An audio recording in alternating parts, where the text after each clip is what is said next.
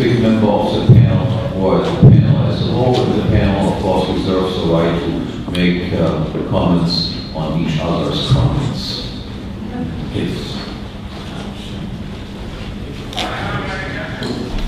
So I'd like to raise a topic for I guess Professor Kealey. You referred to the crowding out of private science by the government science industry.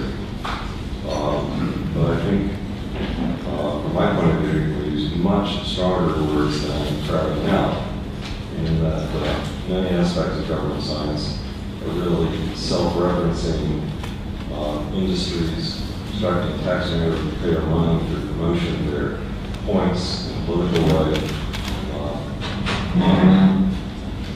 In aggregate, are fundamentally committing scientific fraud. The global warming industry is Exhibit A.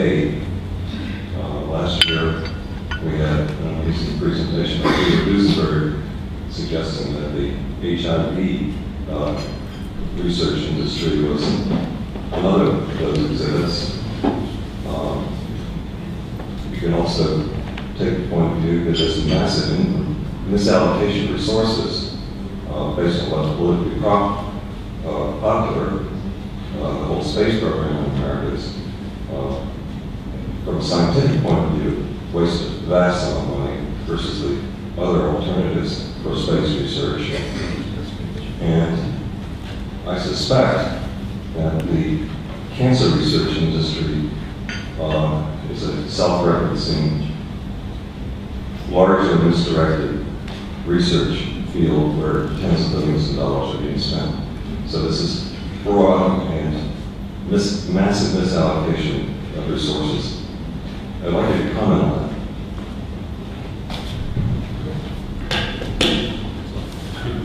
Okay, well, I mean, you could add eugenics to that. Early half of this century, all scientists said that eugenics was really important. We had to go around sterilizing the mentally defected. It was all based on false understanding of recessive genes, which everyone knew to be false. Yes, the thing about scientists is that it's a mistake to believe scientists believe in falsification. Scientists are advocates. They have points of view they're trying to foster, and competitors disagree with them. But scientists have to ignore falsification, because when you're at the forefront of knowledge, lots of facts come along that you don't understand, and if you accepted them as having falsified what you were doing, you wouldn't proceed. I couldn't talk at length, but let me just say that scientists have to ignore inconvenient data if they're going to do what they want to do, because ultimately inconvenient data can be explained away if you're right. And if incentives are wrong, and they are in science, if governments fund science without any measurable outcome, just in the assumption that somehow it will translate to economic growth 10 years down the line, so they can never be held to account, then scientists will indeed take as much money as they can to produce their own papers, to refer to each other nicely, to give each other prizes, with no external references. Science is potentially a very corrupt activity, actually. Thank you.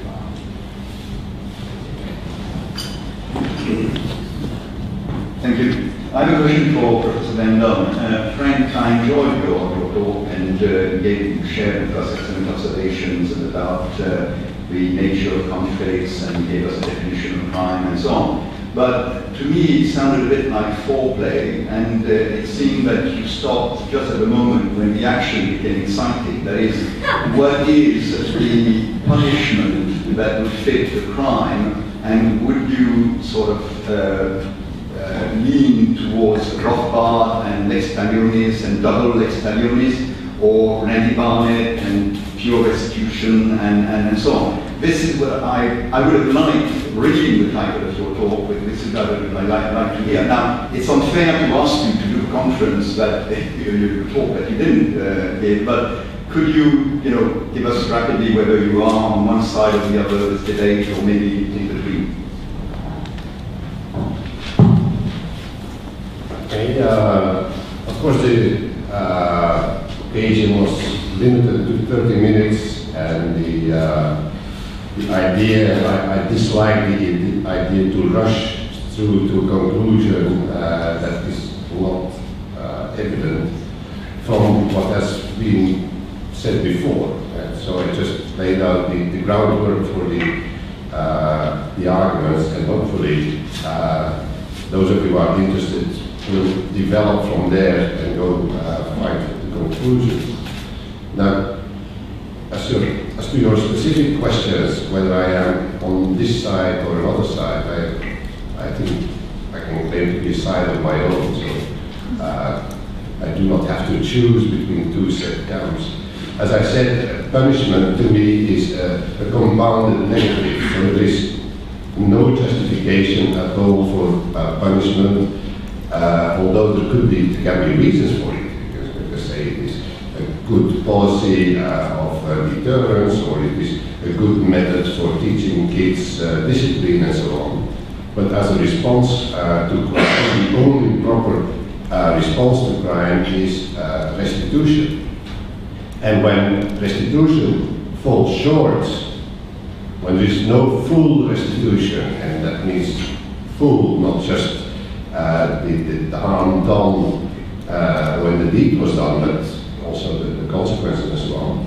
But when full restitution and compensation falls short, and there is no repentance on the part of the tortfeasor or the criminal to make whole amends or to make things whole again, then I think the threat of punishment and the punishment, the infliction of punishment becomes justified. But it is justified in the same way and for the same reason. I'm talking as a philosopher, so it probably doesn't make sense to anybody else, but it is justifiable for the same reason that you have to use force and harsh measures to teach a beast, right? If someone comes out of the process of doing justice and maintaining justice, so he refuses to go into the argument, then of course, when reason fails, you can only use force, right? And now for in some cases, that moment may come very rapidly, and in other moments in other cases that moment may be very remote, so there is no particular thing. As to the harshness of the punishment, I think the punishment, first of all, the right of inflicting the punishment is with the victim, right? But one has also have to consider that maybe the criminal or the tortfeasor or whatever you want to call him has obligations against other persons who are innocent of the crime. And in inflicting punishment, I think that the basic limit or the essential limit is that you do not, by your punishment, inflict harm or damage or invade or harm or diminish the rights of other innocent persons. That I think. For the rest, as I said, most crimes happen in contexts which are much more richer in content than the pure Rothbardian or Randy Barnettian, whatever context. So the ideas people have of what is effective and what is proper will of necessity be determined in the peculiar context, and they will not be influenced in any way by whatever may be said in a place such as this.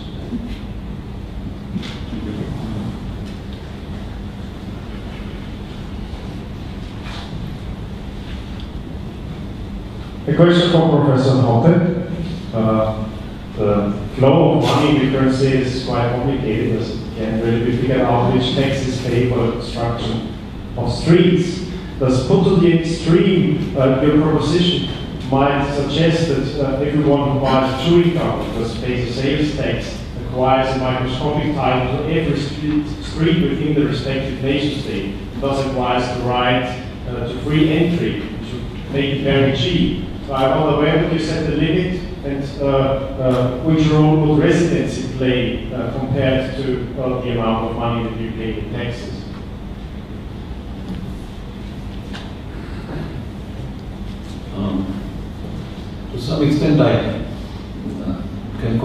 what Frank van Nant said. I don't think it is too wise to try to be too precise in all of these matters. My friend Walter Block tends to be on the side that he thinks that you can hammer out a priori solution to any type of legal complication that arises. My purpose was only to indicate the principles that are involved in all of this, to recognize that there can be such things as easements or no easements. In the case of streets, you typically do have easements.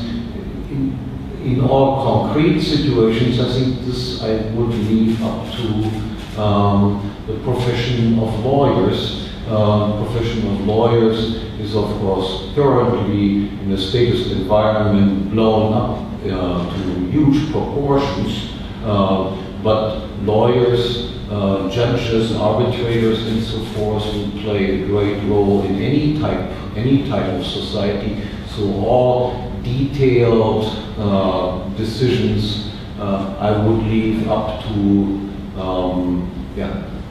two boards of experts who would decide how to apply these principles that I laid down. I did not want to do more than just make obvious what major principles are involved. The application of principles is sometimes a tricky, difficult field. I try to abstain from things like this unless I have a concrete situation in front of me, and then I would consult with people, and I believe that a reasonable application of the principles can be found to the case, in the same way as Frank basically emphasized too. There can be cultural context that make a certain crime be judged in this way, in this place, and the same type of deed would be treated slightly differently or somewhat differently in a different cultural context. Can I just say something a little bit about restitution? I mean, I have experience of a fair number of criminals, admittedly they're British criminals. But what I can say with restitution is I wish you luck with them. Because I don't think the administration of restitution will be very easy with them.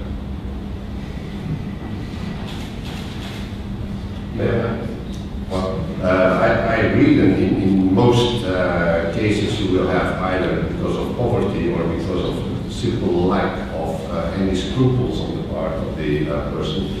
So I do not rule out punishment. As I said, sometimes the moment of punishment is very close and sometimes it is very remote. But I was not addressing specific cases, and there are cases of fraud, for example, and theft which are not committed by the underclass in which you specialize. So sometimes restitution is indeed advised, I would say. Yes. In the case of Mr. Maroff, I think he needs a sentence of longer than 150 years if he's going to do the restitution.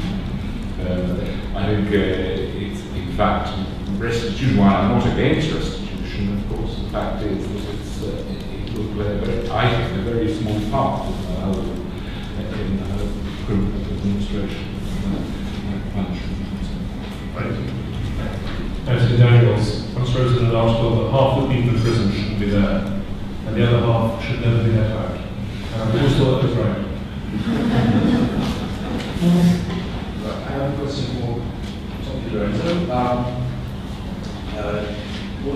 Your account of what happened reminded me a little bit of what happened after the moon landings, and the task was found, instead of dissolving NASA, a new task was found, like building the space shuttle and dabbling into climate science. Was this the case with the army after the Civil War? There was an army without a task, and the state really in love with power, and they found a task. Or this is more of a, was it just chance that it happened that way? And the related question is the private railroad, Trans-Continental Railroad, was how long before all this happened? Have they already established it, or were they in the process of building it at the time? Were the others competitors who were just lazy and wanted help from the government? A few more details about that, please. I do address that in that book chapter that I was summarizing in my talk. That one of the motivations for what happened to the Plains Indians was exactly that the war was ending, and even some of the most famous American generals were laid off, were just sent home. And so, but with a new war, a new possible war against the Indians, it created career opportunities for the existing army. And so of course the army became a lobbyist for the Indian wars as much as anything, because it meant continued pay and all the rest that goes along with it. And so I do mention that in the book chapter that I was talking about, and that was part of it.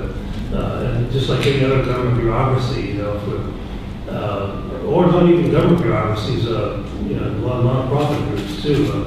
The March of Dimes was created to help cure polio, and it's still around as far as that goes. So it's sort of pretty natural. On the transcontinentals, the Great Northern Railroad that I mentioned was built in the late 1870s. It was after the Civil War, of course, and after the building of the government-subsidized railroads. And so, in my other writing, I just make the point that the free market did build the Transcontinental Railroad. It just did it a few years later. And so the case, there was a market failure case was made for the subsidies to the Transcontinental Railroad, saying capital markets would never be sufficient. But James J. Hill proved that they were. It was just a few years later. And of course, the ones that were built that were subsidized by government were horribly inefficient. Every politician in America wanted a separate rail line to his district in return for his vote. And so the rail line to the West Coast looked like a cobweb, as opposed to James J. Hill's straight line across the Rocky Mountains. And so that's, I guess that answers your question. I have a question for Stephen Kinsella. Worldwide, the young wealth intellectual property seems to be rolling along with gathering strength as it goes. Copyright periods are being extended, penalties are being increased, enforcement agencies are popping up all over the world. Is there any good news on the anti-intellectual property front that you can tell us about? Well, I think in libertarian circles there's increasing awareness that it is not libertarian. And I think the internet has basically made some types of IP enforcement almost impossible, which is also good. But yes, it does continue to roll along. I mean, there are some movements among some groups, the software types, people like this, that they do advocate for reducing protection. But we have the ACTA coming up. We do have copyright terms and patent terms getting stronger all the time. So I don't think it's getting very much better right now. I have a question to Professor Kealey. Say you were to put your argument to the minister.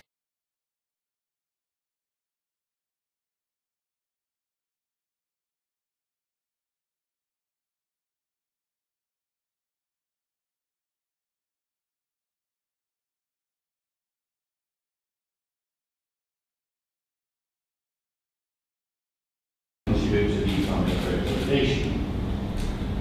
Others, this will not have any immediate commercial application, but nevertheless there may be longer term advantages to this. The researcher who gets the grant will employ a research assistant who will gain more knowledge.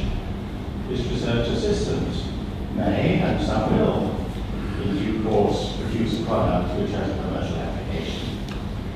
He would say, we can't really quantify these effects, but our hunch is that the overall impact is advantageous for economic growth.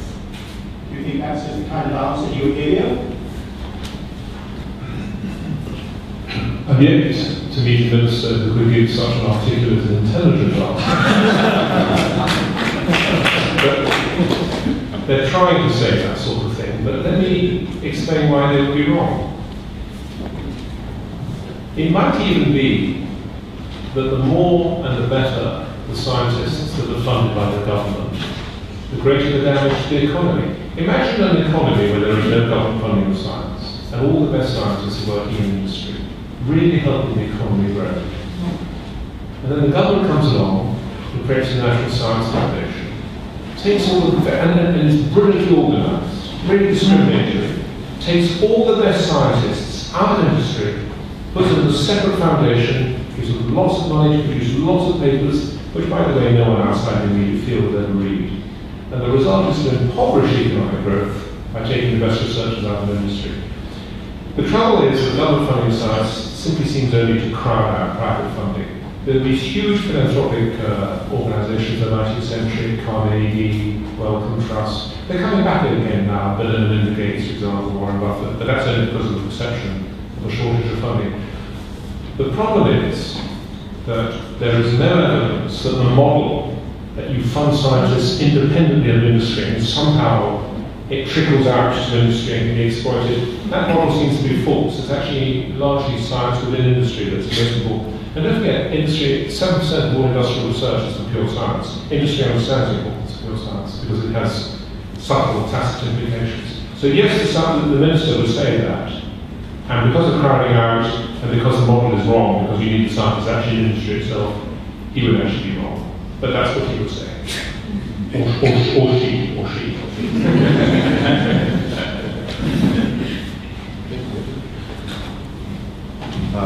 I was just curious if you have you any information on the reason why in Germany the Althoff system was so prestigious, which consists precisely in bringing together all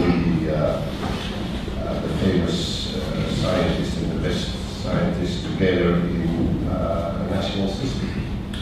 Do you want to explain to everyone else what the system is, because not everyone understands that?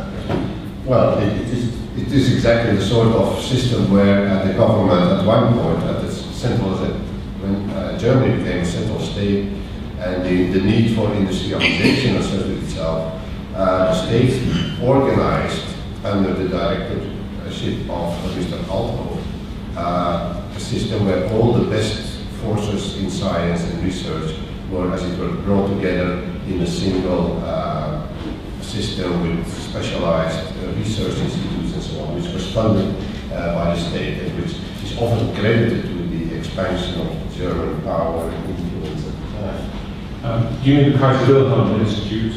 Do you mean the Kaiser Wilhelm Institutes? Yes. And then latterly, of course, they were known as the Max Planck. Let me tell you two very interesting things about German economic growth that they never tell you. In 1815, Germany, in terms of GDP per capita and level of industrialization, was only 75% that of Britain's in 1815. 100 years later, in 1914, after Britain had been laissez-faire for 100 years, and Germany highly reduced with the Kaiser Wilhelm Institute and all the rest of it for 100 years, Germany still was only 75% of the level of GDP per capita and only 75% of the level of industrialization of Britain. Total failure to converge. It's just a myth that Germany in the 19th century had great economic growth. The Kaiser very famously said 2 or 3 months before the war broke out in 1914 that he had to go to war soon because so many of his potential enemies, such as Russia, were successfully converging on Britain, and Germany was lacking behind. And the other really interesting thing about Germany is many of the great German discoveries are actually not funded by the state. Germans are fed a false history of their own country. The motor car The whole business of four cylinders and the invention of the motor car owed nothing to the state. Zeppelin, self-funded. Kealey, self-funded. Many of the great German discoveries were absolutely in the market or philanthropic. And Germany's fed a false history of one, economic success in the 19th century. Actually, one of the reasons there are so many German names in America is that millions and millions and millions of Germans had to leave Germany in the 19th century for simple matters of poverty. Germany did not do well economically relative to the leading countries, and many of its advantages and discoveries were actually made independent of the state. Let's add one thing.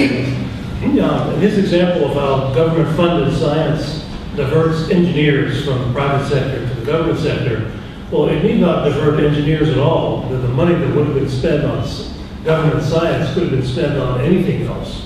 And we don't know what it would be, but it doesn't necessarily need to be private science as far as that goes. And it'll cause creativity and job creation in other parts of the economy. In other words, opportunity cost, the economic concept of opportunity cost should be considered here. And it involves more than just an engineer not working for NASA, but working for some corporation instead. It's a little more global than that. I have two questions. One is for DiLorenzo. My question is, I think that it's sort of naive to think of the Plains Indians or most of the American Indians as being these non-violent people who were here to trade with everyone, and it all could have been resolved very peacefully. I think they had a different idea of property, which created a lot of problems. And they're pretty well documented, their violence against the European immigrants in the first place. Now, you could argue that that's was then reacting to the presence of the European immigrants imposing themselves on the Indians' land, never mind being able to fight each other all the time anyway. So I'm asking if taken to its logical conclusion, what you might be saying is that the Europeans never should have gone to the New World. Never should have what? Gone to the New World. Oh. No, I didn't say that. And I didn't say what you said in the first part of your thing when you referred to naive either. That's not what I said in my talk. So you sort of set up a straw man question there. I think there always was some degree of conflict, and there's been a lot of research on books written about this and catalog the whole history of conflict between Indians and European immigrants in America. And the argument that I'm making is that it escalated exponentially during and after the American Civil War.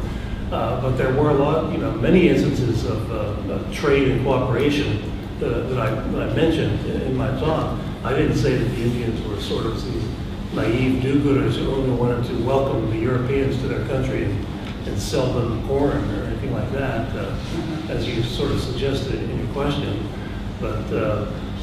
But I think there were many examples of the alternative. I mentioned James J. Hill, who cooperated with Indians, trading with them for rights of way across their land, livestock, and things like that.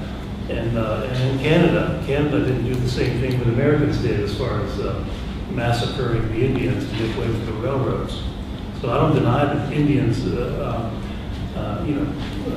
engage in bad behavior. I do find it really ridiculous that we call the Indians savages when our own U.S. Army scalps women and children during the Indian Wars. Who's the savage there as far as the type of behavior? There was savagery on both sides. And I just made the argument that putting the standing army there was essentially a form of corporate welfare for the railroad corporations. And I cite the words of General Sherman himself in saying that he considered that to be his new job after the end of the Civil War, to make way for the railroads. So the Europeans should have come to the New World. Why not?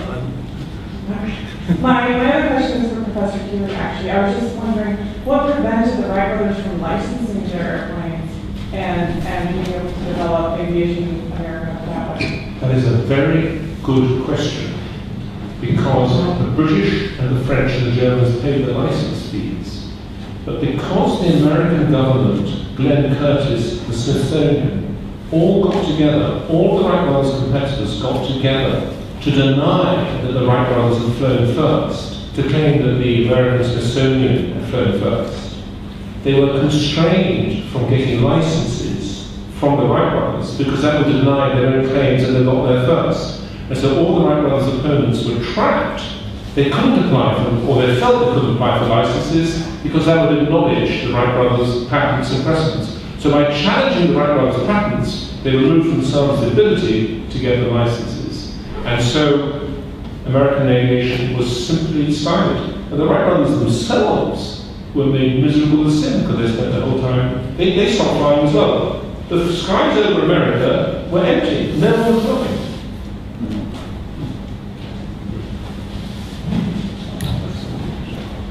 I have somewhat of a concrete example for Dr. Hoppe. I'd like you to talk about the case of privatization in Russia after the collapse of the Soviet Union. I'm a complete amateur on the subject, however I know that when it came to apartments it was fairly painless.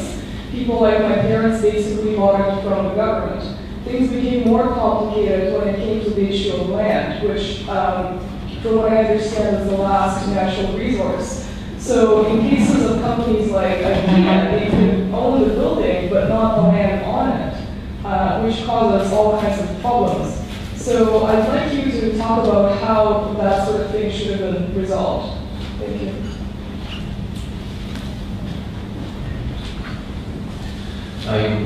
I do have a little chapter in my democracy, the God that fails, that deals with the question of how to desocialize previously socialistic countries. In cases like East Germany, for instance, where you had property titles and recordings still in existence, the original ownership should have been restituted, should have received their property back. In countries like Russia, where many records had been destroyed, that would obviously more difficult to do. For those countries, again, there is no a prioristic theory how to do that. That requires also some sort of wisdom, but there are some basic rules. Those people who currently worked in various factories, and there was no previous owner which could be restored into his position, the current factory workers should become the owners of it, have shares that they can sell.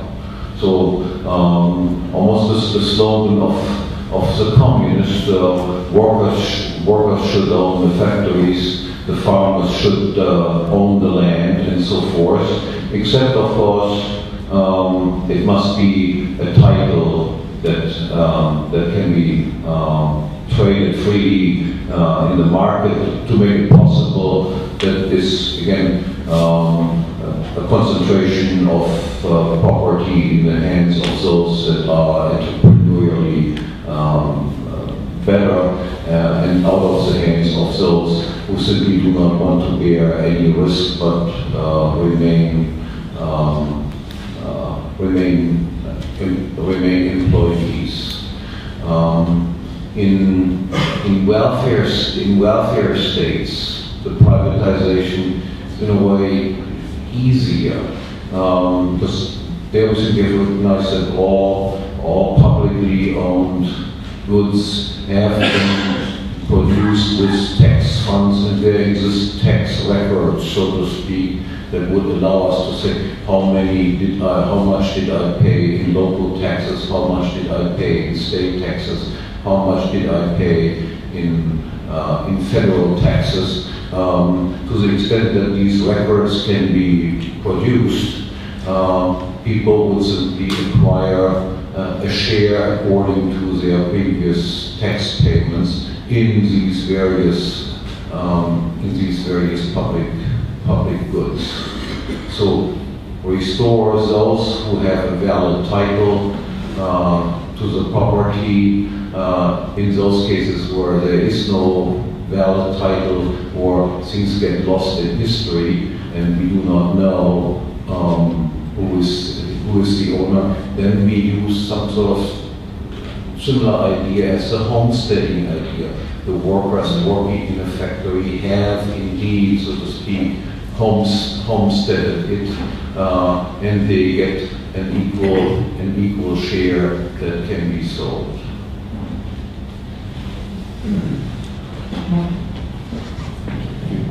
There's a question for Stephan Kinsella. My mind is very sympathetic to no IP laws, my stomach always rebels. But how would that look?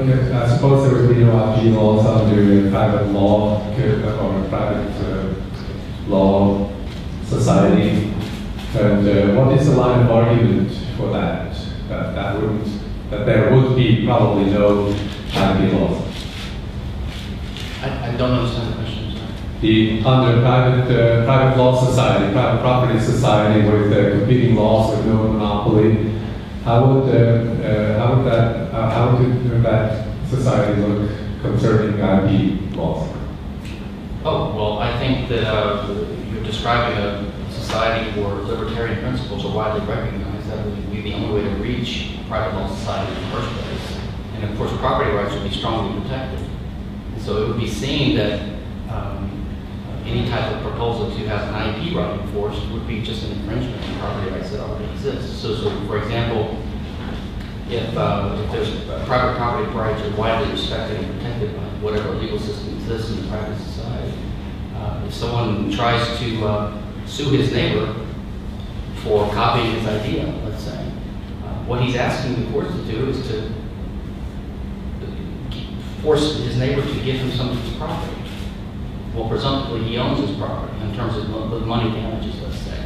Or to give him an injunction or an order telling this guy, you can't use your printing press in a certain way, you can't do the X, Y, Z. So then the answer to the question is, well, who owns the property? Who owns the money of the defendant? The defendant owns the money. And unless you can justify that basically you've committed a crime or a contract, there's no justification for taking someone's property away. So basically, sanctity of property rights rules out the ability to have property rights and ideas and patterns. In fact, it's basically, it undercuts the homesteading rule that's the basis of property. It's sort of a new homesteading rule. Instead of saying the first person who uses the property or is assigning the title down the line is the best claimant to this piece of this scarce resource, to make a successful IP claim, you would have to basically come up with the second rule, which is if someone owns a resource, if it can be used in a certain way, according to an idea they came up with. So by sitting in your house and coming up with ideas, you start gaining these claims, partial ownership claims to property already homesteaded and owned by other people. This is the very problem with IP. It undercuts the basis for private property rights. I just want to go back briefly to the question before. One of the issues is you have land, and let's say you have somebody who owned the land previously, but in the meantime a structure has been erected on the land. You cannot physically separate one from the other. In this situation, the old landowner and the new construction owner, so to speak, there is no other possibility but that they have to bargain. And obviously they have an interest in coming to a quick conclusion in this, because after all, one cannot really sell anything without the other. But there is no other solution but bargain in this case. What part of the ownership should go to the landowner, what part of the ownership should go to newly erected structure on the land that originally belonged to someone else. There is no other solution but to bargain. But because they both have an interest, so to speak, to come to a quick solution, I think judges, arbitrators in this case, would come up very quickly with mutually beneficial solutions to the problem. Yes, I would like to challenge some statements, or at least raise questions, some statements made about German economic development before the First World War. Basically because I found them very strange. I mean, we have many, many books on German history of this period over the last 40 years. From what I gather, although Germany may not have closed the industrial gap with England, they came very close to doing this by the First World War. During the war, its industrial output is greater, which is not surprising. I'm unaware of Kaiser ever making the statement that Russia is going to creep up on us and we have to go to war before they do. He was concerned about the disproportion in military, availability of military men, because the draft in France was much greater, was more intensive than in Germany. The tax rate in Germany was probably the lowest in Europe, despite the fact that there were social programs under Kaiser. It's something like between 5 and 7%. There's a book by Eberhard Straub on Kaiser Wilhelm II that came out last year, which deals with economic development in this period. Unfortunately, it's not been translated to English. There also is the fact that many of those institutes which supported scientific research came from private sources. They certainly were not entirely state-funded. One can, of course, complain about cartelization in Germany or in the United States in this period, but there were private industrial benefactors primarily that gave money to the institutes that were doing scientific research. In any case, those are all of the critical points that I'm raising. Yeah, thank you for that. It was on the 21st of June 1914 that the Kaiser told the banker Max Warburg that he was contemplating an early war because Germany's economy was falling behind relative to his potential enemies, and he was losing his window for victory. And you're absolutely right, by the way, about the growth and the invasive and private funding for research in Germany, which is not often talked about as much as it should be. The key is this business of anecdotes. The wonderful thing about Angus Madison's data is it's quantitative, it's not anecdotal. And you simply have to look at the data. And Germany simply failed to converge on Britain. And it didn't even do a particularly good job on nearly converging on Britain. The French did a better job, paradoxically.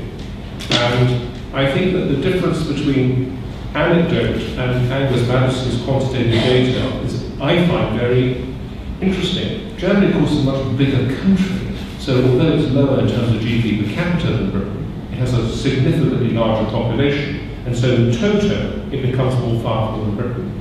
But relatively, I think Madison's data is surprisingly interesting and really goes against so much of the anecdotage. That's what I would say in reply. But we shouldn't disagree. We should look at the facts, which neither of us have in front of us. And Madison could prove you right or me right. I haven't got the facts in front of me. But I'm pretty sure that's what he says.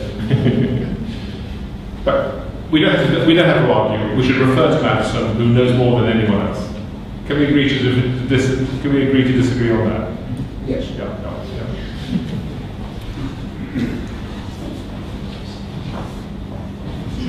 Yes, I have a question for Professor Kealey. I'd like to draw a link between your presentation and that of Nikolai Gerchev yesterday regarding economic Nobel Prizes. So what can you say about the destruction of economic science by government funding? I very much regret, this is why I was punished by Hans to go last, that I wasn't here yesterday. Was this the talk on who wins economic Nobel Prizes? I read the title and I was so jealous that I couldn't get to the talk, but I can't comment sadly because I didn't go to the talk. So I just don't know enough about it, but I wish I'd gone to the talk. I have no other question. Just a commentary on what Professor Hoppe said about bargaining for peace of socialization, because this question emerges all the time in Latin American countries regarding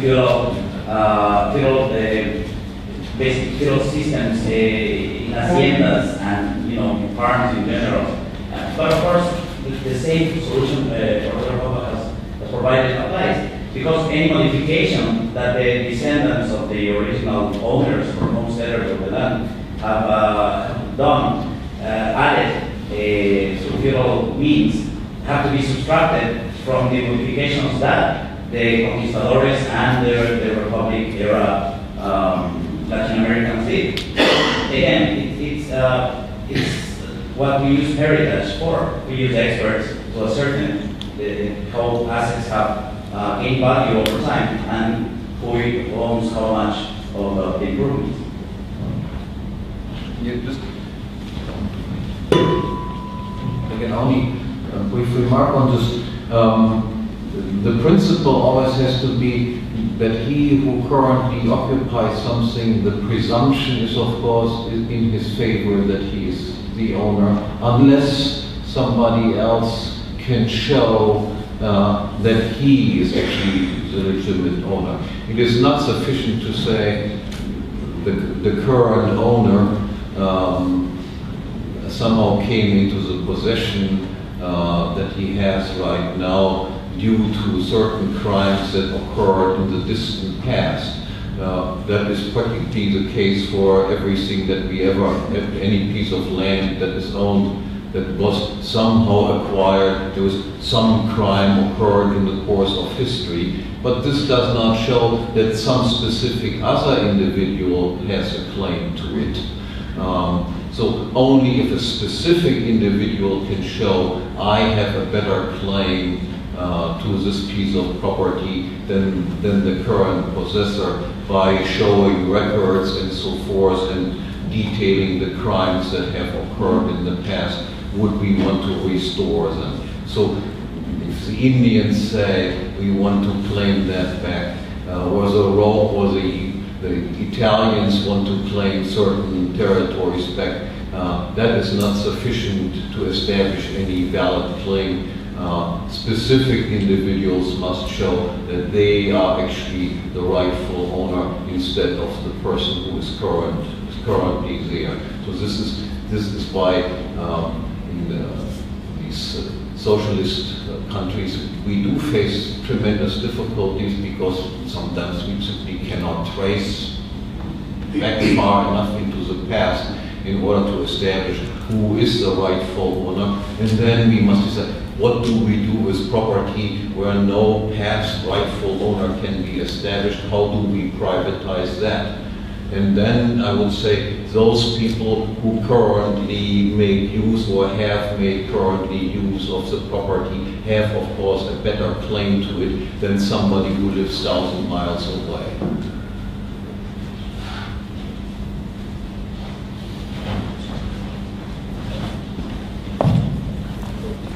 This is a comment on Daniel's talk.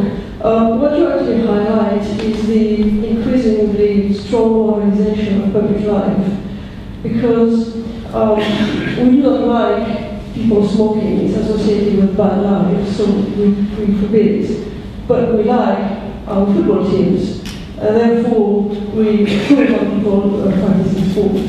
And this is a phenomenon we see increasingly in England, where children get prosecuted for racist comments, where we see civil servants digging in your bin bags to see if you recycle properly. And where even if the government has bankers to make money, we prosecute bankers because we disapprove of people making that much money. I was wondering if you wanted to comment on that.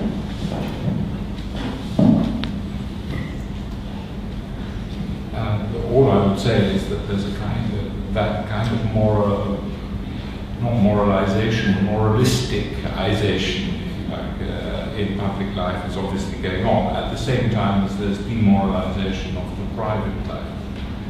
So that there's this kind of paradox, and of course as people become more demoralized, so social pathology increases, which gives public authorities more and more superficially more and more reason to interfere. And so they're constantly, our public authorities are constantly chasing the consequences of the bad behavior of our people. But I don't really have anything else to say. Of course, one of the things, another disaster in Britain has been that we have to employ large numbers of people in public administration because we insist on sending so many people to university, and they can't really do anything else.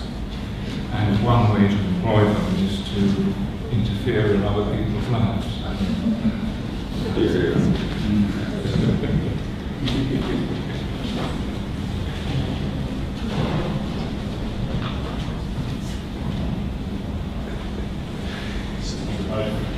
is a little bit of a follow-up question, really. Thomas, perhaps some of the others may have a comment regarding European settlement in the New World. I believe it's legitimate. Do you think, for example, if we take the case of Manhattan, where that island was born from presumably legitimate owners, and that then the Manhattan is legitimately European in the sense that the European settlers bought the land from the original owners, and does that then necessarily mean the Midwest is then illegitimately in European hands because it wasn't bought, it was conquered? And if I could just think about the conflict in the Middle East that we witnessed with Israel, were the origins of Israel legitimate in the sense that there were wealthy Jewish charities buying land, the Rothschilds, for example, buying land in Israel from the Ottoman bank holders?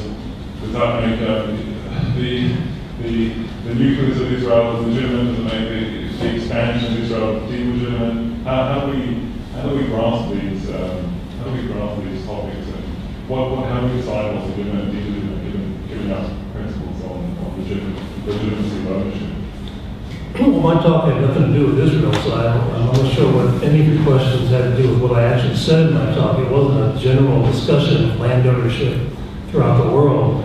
The point I was making was the U.S. government has false virtue in claiming that what it did during and after the Civil War years was so exceptionally virtuous that it gives it essentially a carte blanche to rule the world, essentially.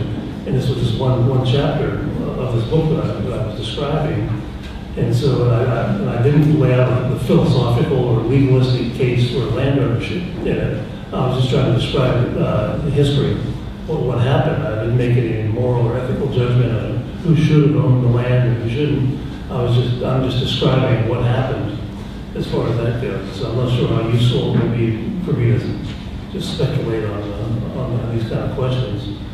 I wouldn't say the Europeans should not have owned the Midwest because there was some of the land was acquired by purchase. I mentioned that by the 20th century they had spent more than $800 million on purchasing land, and that including what is some of the Midwest.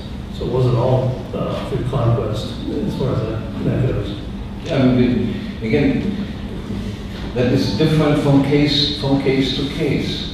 And it depends very much on what time lag is involved. Who of the Indians, even if they were harmed, some land was stolen, some land was acquired. In any case, who can prove now that they have a better title to the land than those who sit on the land? The closer these events are to the present, the easier it is to figure these disputes out. In the case of Israel, I'm sure there are many Palestinians who can show clear-cut titles to land that was taken away from them. If you go back 100 years, 200 years, it is almost impossible that you can just show the necessary documents that establish you instead of somebody else as the owner. If I can just make a small point. The lady back there poses a follow-up question to her, so should we, the English, ever have gone to North America? And all I can say is I wrote a piece in the Times Higher 3 years ago, in which I pointed out that the original English in the Mayflower people who landed in Massachusetts, and at the same time the English landed in Virginia, and they each landed on land owned by a tribe. And what is extraordinary Within 9 months of arriving, both sets of English colonists engaged in a genocidal war against that very tribe. And what is also extraordinary is they write back to their sponsors back in England, full of pride in having killed the enemy, and they did tell them they were raping and murdering within months of arriving on the North American continent. And their sponsors back in England are shocked at the speed with which they have gone native and savage. It's the most extraordinary thing. So, if you just look at my name times higher, American savagery, and it is the most extraordinary. The moment we arrived in England, we went from being nice English people to horrible Americans and all the normal you described.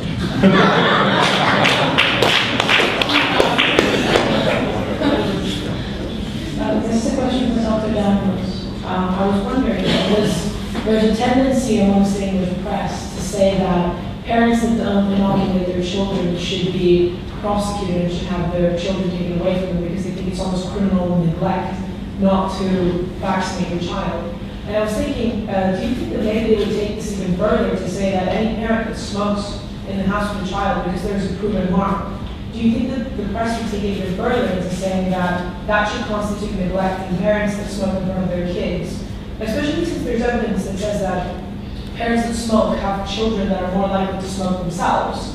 Do you think that maybe that should constitute abuse under the current system because they're pushing the boundaries of what constitutes abuse more and more and trying to step into the family and take control over what should be the role of the parent? I think that's a distinct possibility, and of course, since there's no end to the number of things that can be shown to do good or harm, there's no end to potential interference. It is already the case, I believe, that it's very difficult for parents who smoke to adopt a child. I think smoking is one of the few things that will preclude anyone from being able to adopt. But of course, one of the things about this is that it will always be applied inconsistently according to a preconceived moral conception. So I can well see a time when there will be smoke alarms in people's homes, and social workers will come and rush in and protect children from smoke, the smoke from parents. I think it's well within the bounds of possibility. The other thing I must say is that my experience is that satire is prophecy. So that if you think of a satirical idea within about 10 years, it's actually become reality. I have a question for Professor Hoppe, again on the question of property restitution. Years ago, Dalrymple published a paper about the time span and restitution regarding also socialist countries. And this argument was as follows.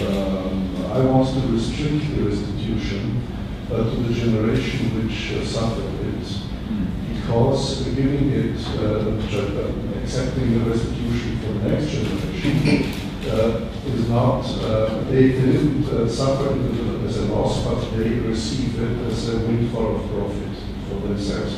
So I don't think that there is anybody here in this room who would support this argument, because this I find it absolutely unethical. But is there? I think we should concretize a little bit this question of time lag.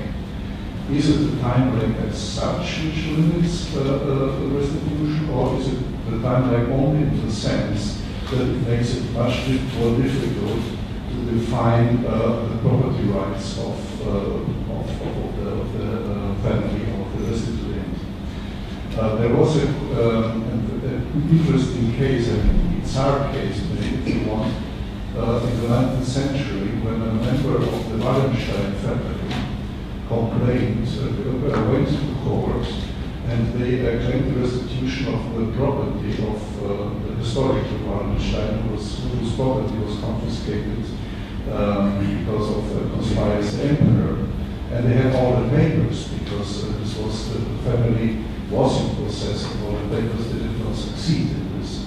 On the other hand, we have cases of restitution with time spans of more than 300 years for political decisions. For instance, the French Revolution, which restituted property of the Huguenots for obvious political reasons.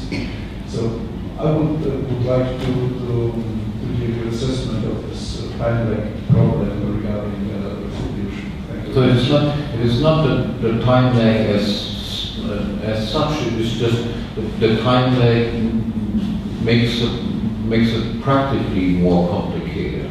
Otherwise, the whole thing would be an attack on inheritance rights. Since I think that can be justified quite well, that this right of inheritance,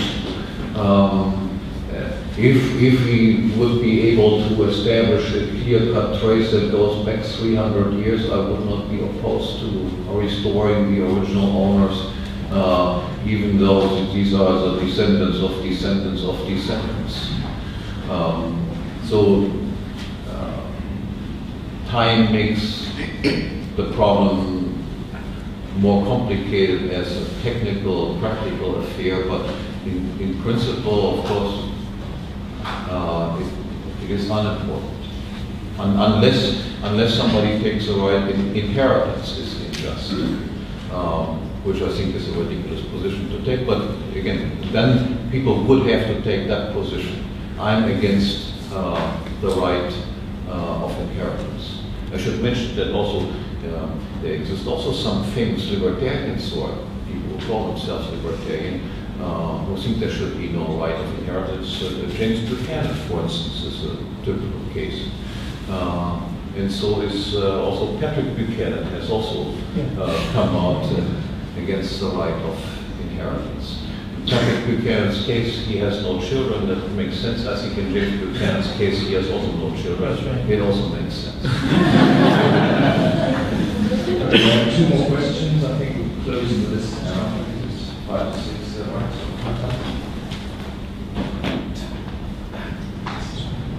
Open question to the panel. The past 3 days, we've heard sort of State of the Union of different areas about the way in which the state intervenes in people's lives. We heard about in banking, the issuance of credit, controlling currencies, the Swiss central bank able to punch their currency 20% in a matter of days. Warfare back in the time Tom was talking about actually took a lot of men and a lot of bullets in the capital. Now you can fly a predator drone and wipe out a village in a very efficient in a bad way, sense of the word. In health, invasion, the ability to control people's lives through technology. Cameras, I was driving on the highway and noticed they don't bother pulling people over in large part to issue tickets. In the States, in some areas now, there's just a camera that auto clocks your speed, auto photographs you in the front seat to prove it was you driving the car and your license plate, and you get a ticket in the mail, no human capital required. So I wanted to hear your speculations on where does this lead? You know, I mean, people who are like-minded in this room who tracked the rise in the state's destructive abilities and power and the way that technology can be harnessed for bad purposes. Where does it end, and what do you think the trend is?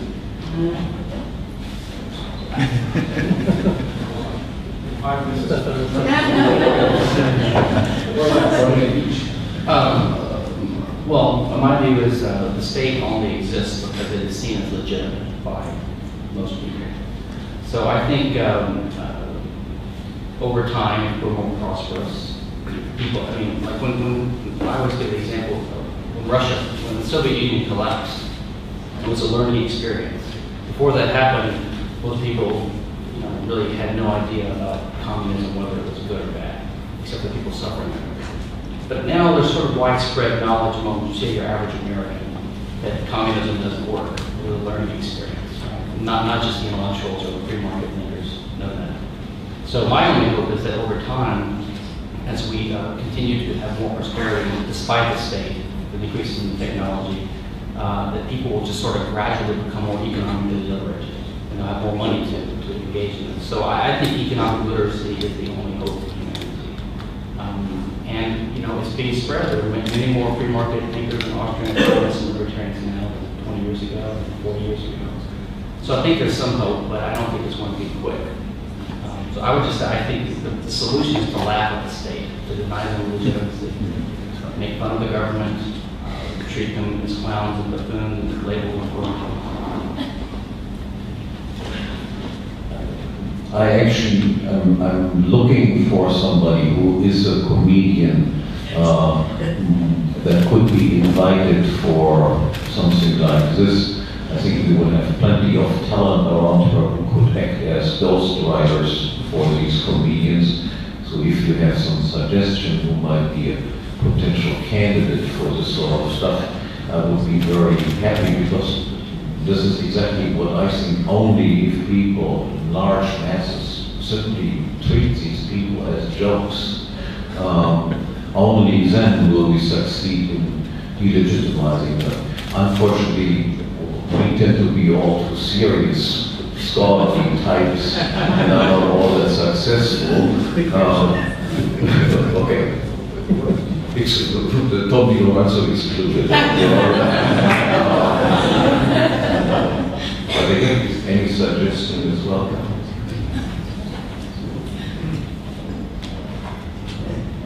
Well, that's, I agree completely about the making fun of and mocking these people, not just them, but the media lapdogs too, who are helping them in power. We had a bit of a controversy in the U.S. Several weeks ago when Ron Paul's son ran for the Senate, and he mentioned that the Civil Rights Act of 1964 did some damage to property rights. And the media went berserk over it. And there's a woman named Rachel Maddow who's on television, has her own news show. And I blogged about her, sort of a Dear Rachel letter on the LittleRockBlood.com blog. And I said, I understand you got your panties in a knot over Grant Halton. And I got all this hate mail from conservatives saying I shouldn't say things like that. But I adamantly disagree. I think we need to mock and ridicule these people. And I think people will read this and they get a good chuckle. And the next time they see Rachel Maddow on TV, they'll think of the panties in the knot. I wonder what's under there. So that's the reason I do things like this. I think it's important. It's not just being fun, being silly. I think we should seriously use more comedy. The American case of what's going on is it's pretty kind of interesting because of the constitutionalism of it. The Constitution no longer, for many years, has any restraint at all on the government. The Republicans use the Constitution to try to stop what the Democrats are doing once in a while, and the Democrats use the Constitution to try to stop what the Republicans are doing. But neither party believes in using the Constitution to limit government. And at least when Bill Clinton was president, he was at least worried about the effects of higher taxes on the bond market. There's a famous example where he wanted to raise taxes for socialized medicine, and his Treasury Secretary said, "Oh, this would be devastating to the bond market." And then Clinton famously, used a lot of cuss words and decided not to raise taxes. But now with Obama, not anything goes. Even the hell with the bond market. You don't care about it. $1 trillion a year deficit. So there are no restraints whatsoever. But what that has led to is that actually all kind of talk and serious talk about secession and nullification. There are something like 40 states, maybe more than that now, that have at least issued resolutions saying that they intend to nullify laws that they think are unconstitutional, like the socialized health care law that Obama just passed. Nothing may come of it, but Americans are at least waking up to their own history of how they used to do this. They used to nullify laws that they thought were not constitutional themselves. They didn't wait for the Supreme Court. Isn't it a farce that we have a system of where the government sets the limits on its own powers through the Supreme Court? And of course, they did not rule a single law to be unconstitutional in the U.S. from 1937 to 1995. Everything was just peachy keen according to the Supreme Court. But that seems to be turning around. And our friend Tom Woods has a book coming out on nullification at the end of this month, and it'll probably be a big seller. And as our friend Gary North says, you can't fight City Hall, but you can pee on the steps and run away. Maybe that's what we're doing.